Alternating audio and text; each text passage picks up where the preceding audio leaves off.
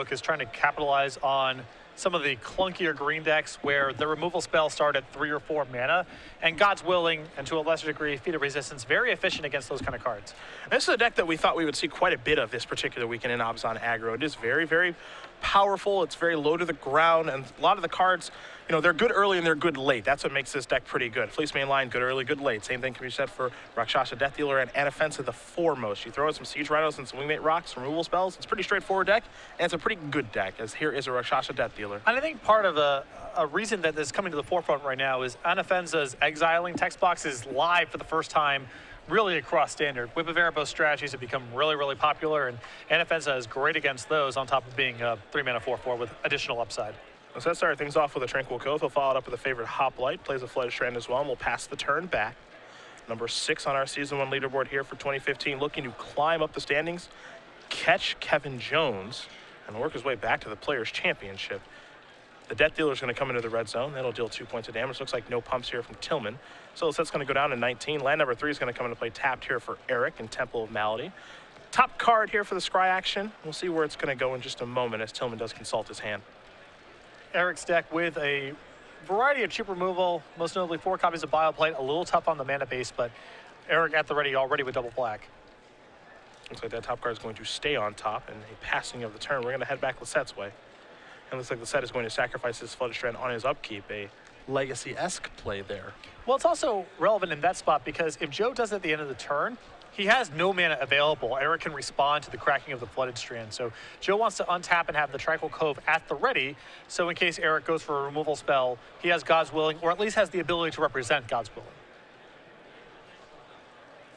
Island the draw here for Lossett. Does have a copy of Feat of Resistance in his hand, but the builds of Heroic are different among the players that we do see play it. We saw Stephen Mann's build a little bit earlier today, much different than what Joe is playing here. See, Boblight's going to target favorite Hoplite. And this is not bad for Joe because his hand's glutted with the protection effects right now. So I think he would much prefer to do cast a Feat of Resistance this turn, be able to pass with the white mana up, and be able to use a God's Willing rather than just pass the turn back with all of his mana up. So very good exchange for Joe. There's a Plains and a passing of the turn. Damage dealt there by the favorite Hoplite. Feat of Resistance doing a nice job of countering the Bioblight. See how Tillman wants to follow up here. He's at 15. Has the Death Dealer out there. 3 lands in play as well. See if perhaps a 4th land as Siege Rhino will come to the party here. But this is not really the spot you want to be in with Obs on Aggro here. It's hard to damage race because the white-blue Heroic deck is so good at doing that, and using removal spells is really dangerous when they can take away your entire turn with something like God's Willing. There is a Temple. Top card becomes the bottom one.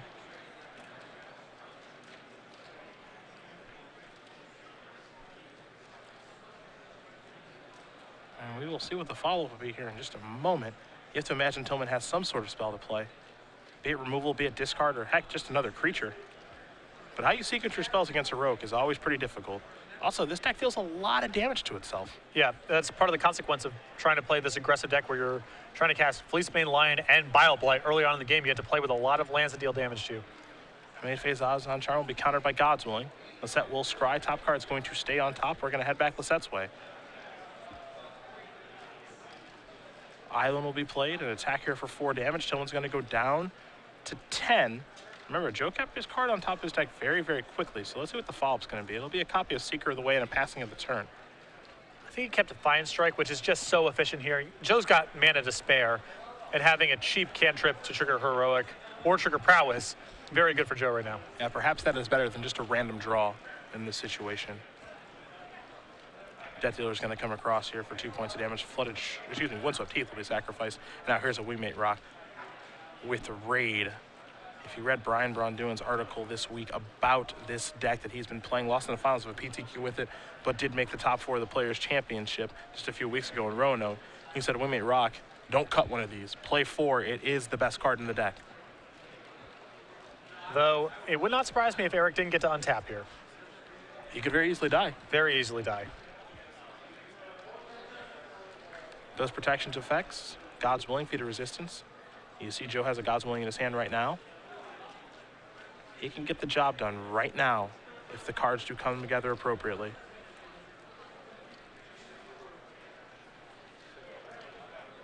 Needs a protection from white effect, and then a lot of triggers, and some of those triggers need to probably pump the hoplite as well. Yeah. But not impossible to do. Oh, Joe's going to get in here and attack. Perhaps there's some blocking to be done. I think that blocking would probably be a pretty good idea. Well, I don't know if he can say no blocks here. I think he's got to do something. Eric knows that if he blocks, it's likely to go really bad for him, but I think saying no blocks is likely to kill him. Flood Strand going to get sacrificed here by Lossett. Searching up at Plains.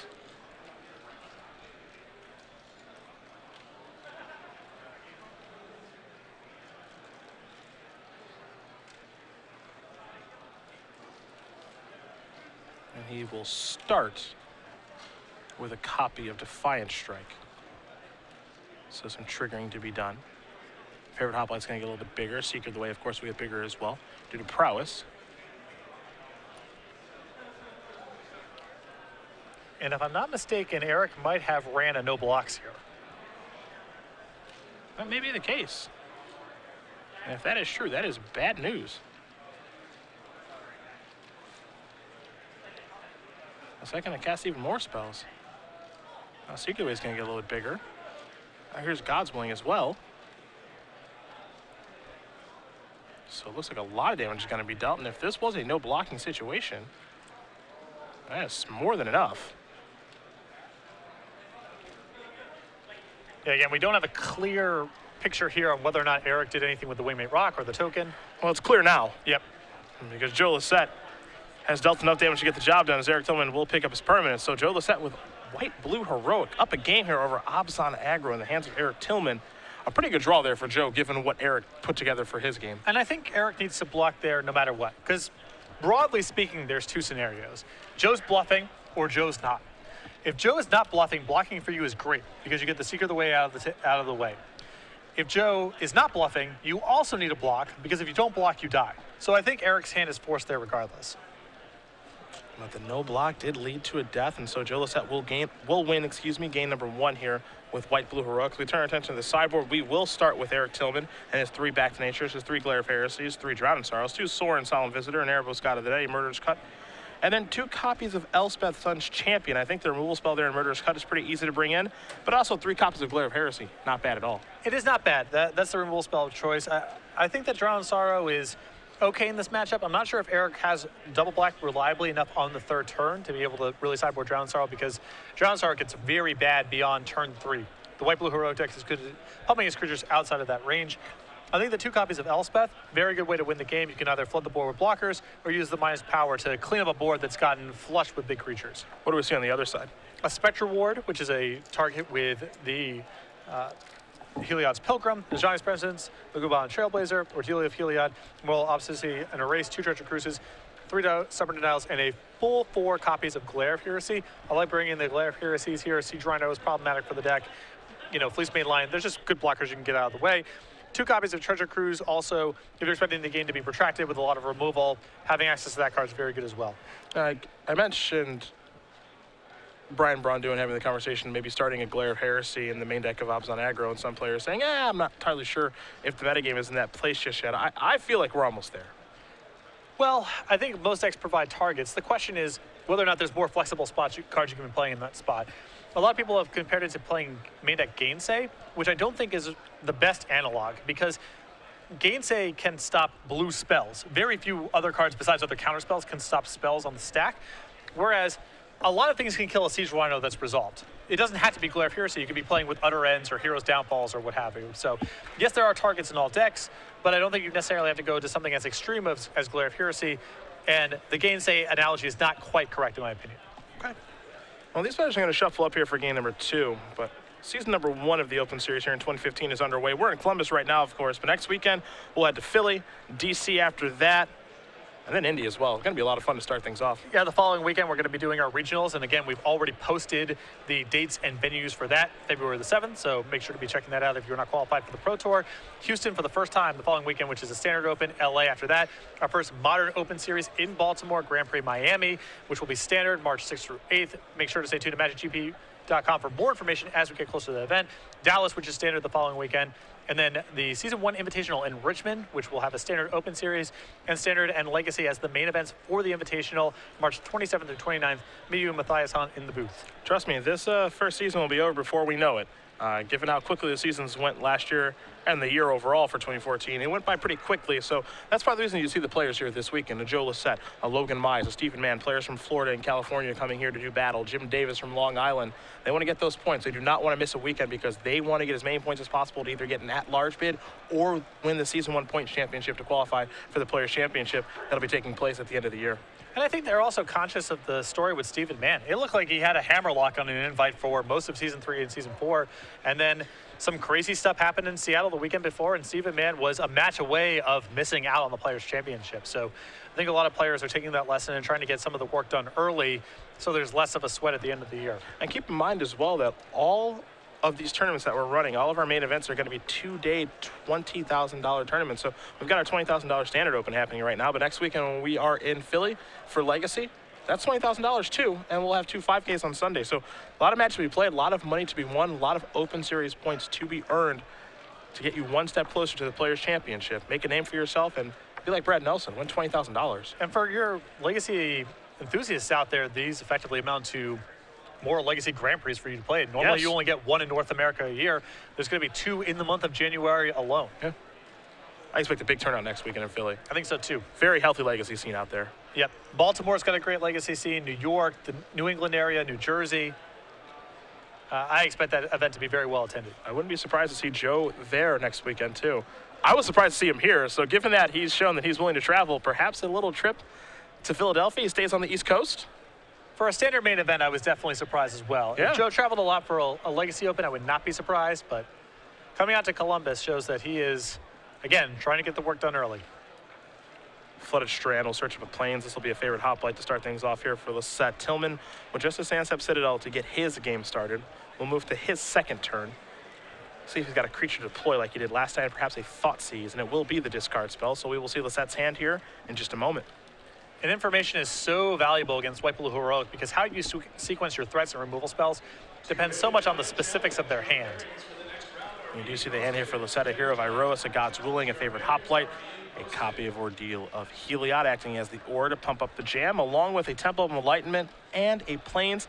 Not the best hand we've ever seen from this deck. No Ordeal of Thassa or Heliod's Pilgrim hanging out, only one protection spell, but not a terrible hand either. But this is a hand that Thoughtseize taking away the best card and also arming Eric with the information on how to proceed with the game. This can be a disaster for Joe. I mean, he knows that, Eric's in a position where he knows he can take the God's Willing, strip him of protection effects, take the Ordeal and leave him with no enchantments, take the Hero of Iroas and leave him with very few threats. There's a lot of different paths for Eric here, and Joe will not know exactly what he needs to play around. Oh, there goes the protection spell on God's Willing. That's the one that kind of sticks out like a sore thumb. It was such a problem for Tillman in the first game. You have to imagine that influences his decision a little bit.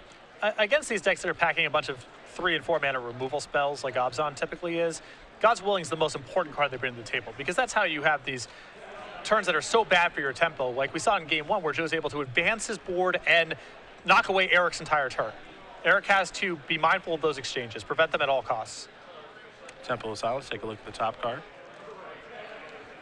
The top card will stay on top. We're going to go back Lossett's way. So Lossett will draw. Looks like another copy of Favorite Hoplite, but he'll serve him with this first one. Put Tillman down to 17. See if he wants to go with the Temple or just the Plains here. Looks like he's going to go with the Plains and follow up here with the Hero of Iroas and just pass the turn back over to Tillman. And there's problems with all these sequences. If Joe plays an enchantment there, he gets picked apart by a piece of spot removal. This sequence exposes him to Drown in Sorrow. If he just dumps Favorite Hoplites on the table, Bioblade ruins him. If he does nothing, Eric just casting a creature is problematic. So Joe's got to kind of pick his poison in this spot. Something bad can happen no matter what he does. Yeah. Winslow Teeth going to get sacrificed. Tillman's going to go down to 16. Time for either Forest or a Plains, and it will be a Forest. And we'll see what Eric wants to cast on this, the third turn of his game.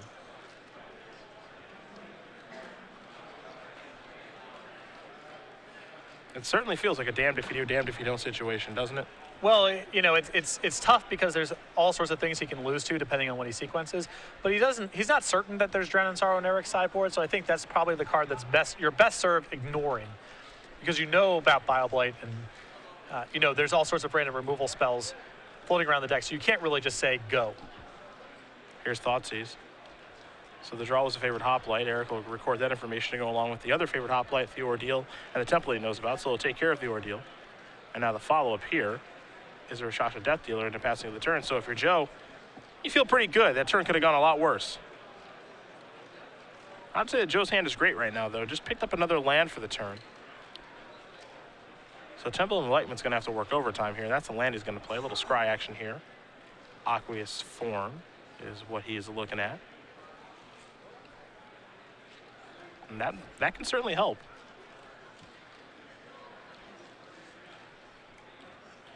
Top card becomes the bottom one.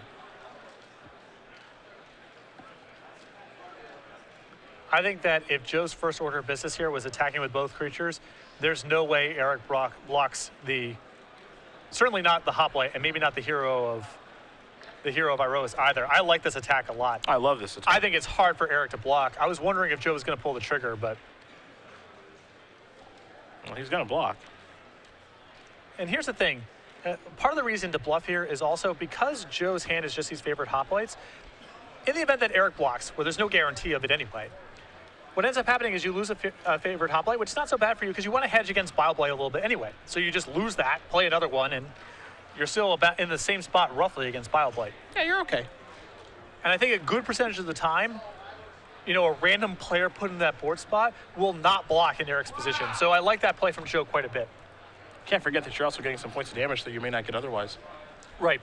It's a bluff, but it's a bluff where even if your opponent calls, it's not the end of the world, which is a good spot to pick. Tillman with the 4th mana. Llanowar Waste was the land he played, and now he is reaching. But what is he casting is the question, or at least what is he setting up?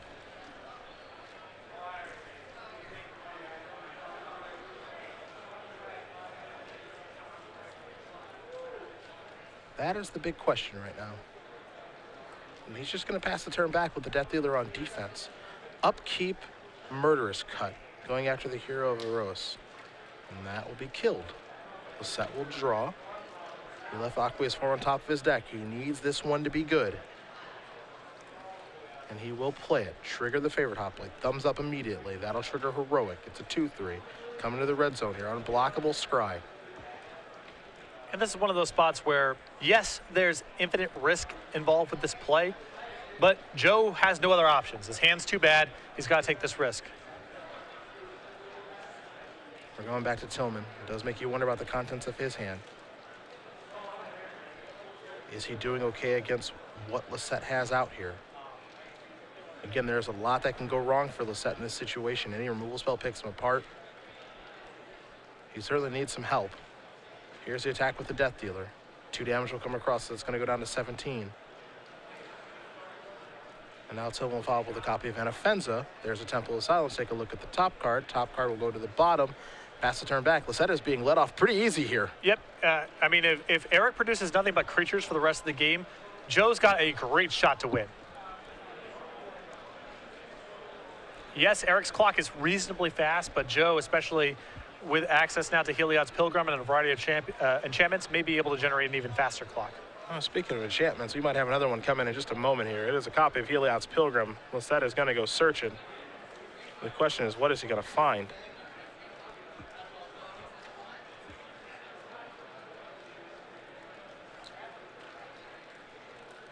Because the game has become a pure damage race, I think that Ordeal of Heliod would be the nicest one. Now, one of them's already been stripped away from an earlier Thoughtseize. The question is, has he brought in his second copy? Because there's one on the board. I would expect in this matchup that he would want one as a tutor target, but not really want to naturally draw it very often. So not surprising that he does not have one to go get in this spot. Ordeal Thassil will be the choice. The second I come across into the red zone here. Unblockable, of course, is that favorite hoplite. So now it's time for him to scry. Take a look at the top card. Looked like it was Laguna Band Trailblazers. That's going to become the bottom card. And 2 damage will come across. Tillman's going to go down to 8. Lossett trying to hold on. Refuses to deploy that other favorite hoplite. Perhaps trying to bluff a God's Willing here. Though Tillman does know about the favorite hoplite, perhaps he's forgotten about it. I mean, it seems like a hedge against BioBlade, but I feel like it's probably worth casting. You're gonna be hard pressed to beat Bob Light in this game anyway. Yeah, you know, it's interesting because it's certainly, I think he is trying to hedge around Bob Light a little bit until that favorite Hoplite becomes a 3-4, which he can do next turn. It could also just be a situation where you're hoping maybe your opponent forgot that they knew that card. Perhaps, yes.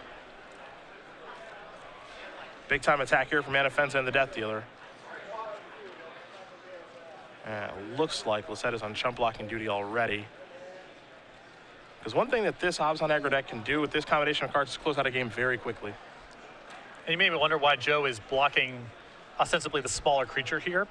It's because he's thrilled if Eric spends his mana this way.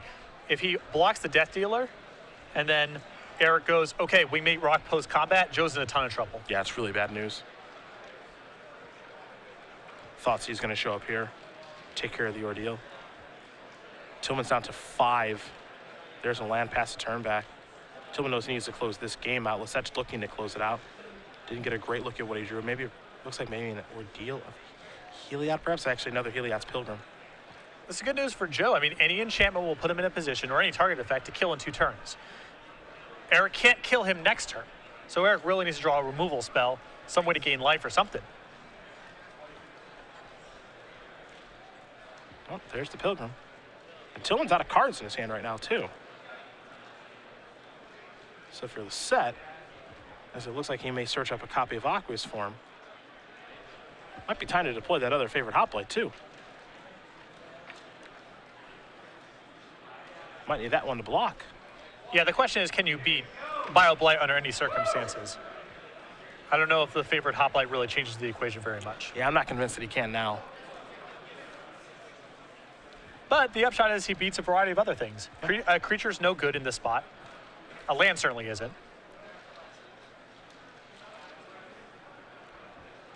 Red Zone, Scry yet again. God's Willing as the top card. It looks like it's going to stay as the top card.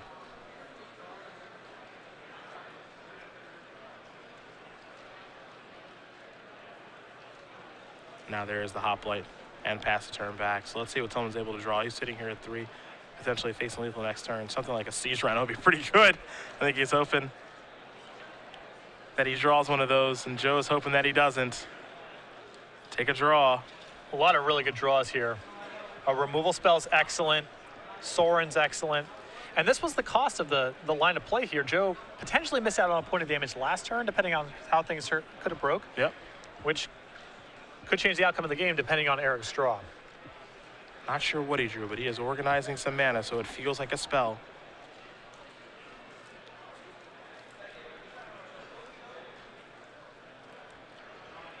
So creatures are no good here, except for Siege Rhino. Yep. Wingmate Rock's not going to help. Elspeth's no good. What's this 2-mana spell? It is a copy of Bile Blight. That one's not shabby. That is a very, very good one. That'll take care of both the favorite Hoplites and the Aqueous form. And with the attack here from both creatures, it looks like it forces a block as well. And we know that Joe left God's Willing on top of his deck, so. What a huge, huge draw there for Eric Tillman.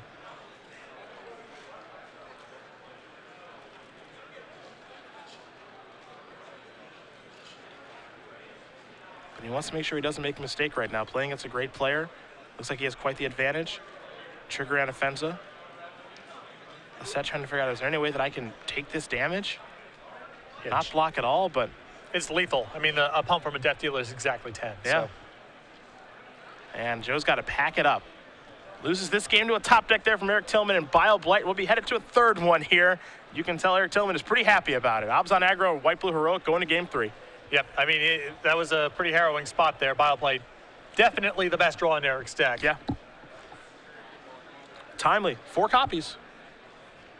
So, don't know the exact percentage on drawing one. You just know it was the best draw that you could find. You have to imagine all 4 copies are in his deck after sideboard. It's just a great card in the matchup. He wins a good percentage of the time for that spot if it's just a regular removal spell. Yeah. But definitely Bile Blight, the best of the bunch there. Yeah, if it's a card like just Glare of Heresy or Hero's Downfall, or heck, Abzan Charm might even be okay in that situation too. He's probably going to win, so.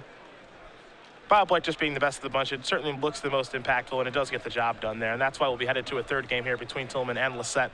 Abzan aggro and White Blue Heroic. Though Lossett will be on the play, though it doesn't look like he's going back to the drawing board at all. Looks happy with his configuration. Well, I think Joe commonly, it may look like that. I think Joe pretty commonly shuffles his entire sideboard in, but it looks like he's keeping it mostly the same. Appears to be cutting a treasure cruise. Yeah, since he's on the play now, maybe some things change as far as his configuration is concerned. Well, it looks like the 15 are going back into the box, and maybe one's going to come in, one's going to come out. We'll see how he wants to change things up here for game number 3 in just a moment. But we will take a look at our Season 2 schedule for 2015. Well, we will start in Syracuse with the Dinosaur Barbecue. Yep, a lot of standard coming through in Season 2 here with Syracuse, Providence, Cleveland, and Seattle. As you mentioned, it's a pretty short tilt. As we move over to the next page here, we see Dallas, Worcester, which will be Legacy, and then a Modern Open Series with Modern and Standard as the invitational formats in Columbus, Origins Game Fair, June 5th through 7th with me, you, and Matthias in the booth. Not going to be a very long season, so I imagine we'll probably see a lot of players travel during that season. Though we kind of are all over the place, going to Cleveland and Seattle. Those are definitely different parts of the world, going to Syracuse as well. So I am interested to see exactly how many players are going to travel for what is just 7 events during the season. Yeah, I'm optimistic, though, just because, again, the turnout here in Columbus has been great. A lot of our top 16 and top 32 really making an early push. Yeah, no surprise to see that there at all. Columbus always has a fantastic turnout. We've got around 700 players here today. I imagine we'll see quite a few tomorrow for our Legacy Premier IQ and our Modern Premier IQ as well. And excitingly enough, it does not appear as though we will get snowed in. Lucky us. Really exciting. This year already better than last year. Though, you know, as bad as it was being snowed in Indy week 1 of last year, I'll never forget it. I will say that. Yeah, there's a lot of really bad things that have occurred in my life that I'll never forget. That's, you know. I don't know if that's a positive or not, but it feels like a positive to me. It's how it works. Yeah. I'll never forget getting snowed in Indy. And going to the Noodles and Company where I was the only person in there with 1 employee. Why the store wasn't closed down? Not entirely sure. Yep. Doesn't make a lot of sense, but we shared some nice conversation. I'm sure they were just thrilled that there was anyone still alive in the city. I remember being yelled at when I walked through the convention center in a part that was roped off and having to explain that I'm not going outside. Why are you yelling at me? Dude, crisis brings out the best and the worst in us. A flooded strand to start things off here for Lossett. Sandsep Citadel on Tillman's side. Looks like going to sacrifice that flooded strand. We'll see if it'll be an island or a plains here for Joe. And it will be an island. This white-blue heroic deck is probably kind of an annoying strategy for Joe to have to play because it involves a lot of re-sleeving with his legacy deck. It's flooded strands and his horrendous revised basic lands. Unless he has a lot of them, I guess that's possible. But I wouldn't be surprised if he owns 8 flooded strands. Sure. Wouldn't surprise me. 1 for home and 1 for away. Yeah, for sure. Pick up games in the basement and then when I'm traveling down on the road. Hero of Iroas will be cast. I imagine that the ones that are on the spotlight are the old ones. He probably uses the new ones with the yucky art for his testing. Blair of Heresy going to take care of that. And Eric not getting fancy here. Just get this thing off the table while Joe's shields are down. In search of a forest with that windswept heath. There's Battle-Wise Hoplite. Perhaps that's the one that Joe wanted in the first place. Scry is very powerful after all. Joe could have also had a really efficient turn. This turn if Hero of Iroas made it into turn number 3. Tillman will draw. 2 mana. It's a Death Dealer. This is a Temple of Silence. Take a look at the top card. Tillman will take a moment to consult his hand, and it will stay on top as we will head back Lossett's way. 2 plains and an island along with the Battle-Wise Hoplite here for Joe. So he does have a copy of Ordeal of Thassa in hand. And he will have to pay 2 mana for that one, of course.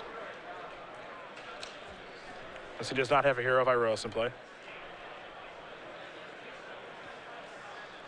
Yes, it's a Battle-Wise Hoplite. Your Hero of Iroas is dead. I think Joe was really hoping for another blue source of mana this turn so we could have fired off both ordeals. So even if Eric had a removal spell, he would have gotten to draw a bunch of cards. Yeah, for sure. As it stands, I think it's bad news if Eric has a removal spell and is willing to pull the trigger. Now, he doesn't know that Joe has no copies of God's Willing, and it's a big risk for Eric to go for it, but he may not have an alternative. And that's part of what makes the heroic deck so tough is that they're always going to represent the fact that they have God's Willing or a Johnny's Presence or Feat of Resistance available, and it will contort the way that the opponent plays, whether they actually have one or not. Yeah, but Eric might be in a spot right now where it just doesn't matter. He can't allow this ordeal to go off. He might have to pull the trigger on just hoping that it resolves if he has a removal spell. Because I think even playing Siege Rhino this turn, if he had it, would mean he falls too far behind and Joe gets to draw a bunch of cards. Yeah, how about a 5/5 then? Well, here comes the Death Dealer. Just 2 damage going to be dealt. What's that going to go down to 17? There is land number 4, tap 4 mana, and there is the Rhino. So Tillman's going to go up to 18. Lossett's going to go down to 14. But Joe's got the biggest creature on the battlefield right now. 4/4 Battle-Wise Hoplite going to turn into a 5/5 after it attacks, at the very least. Yeah, Joe's going to get to look at a bunch of cards here. I think he has a second Ordeal in his hand, which is an attractive play in this spot. Yeah, that's where he's reaching. And there that is. So you mentioned he gets to look at a bunch of cards. Start here with the Scry, too. Favorite Hoplite? How do you look? Good enough. Time to attack. Trigger. Peel 2. Trigger. Peel 2 more. That's a 7/7 Hoplite out there, folks. Even though the Hoplite looks a little anemic that he kept on top of his deck, I think Joe is in the market for both creatures and cheap stuff to follow up this turn with, and that Hoplite fits the bill both ways.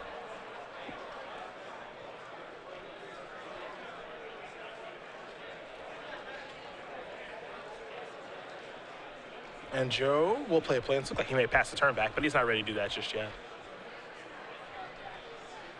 No, I'm sure Joe just wants to just dump some stuff out on the table. Just make sure that he deploys his cards as efficiently as possible. There is favorite Hoplite now. There is a pass on the turn. We're going to go back Tillman's way. Tillman will draw. Siege Rhino Death Dealer out there along with 4 lands. The ability to pump the Death Dealer twice is on the table.